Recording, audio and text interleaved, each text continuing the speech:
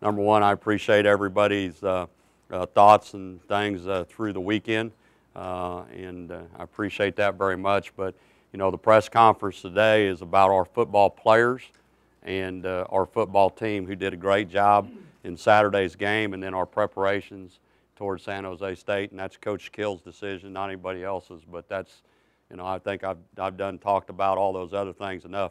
This game's not about a head football coach. This game's about the players, and that's how we'll approach it today.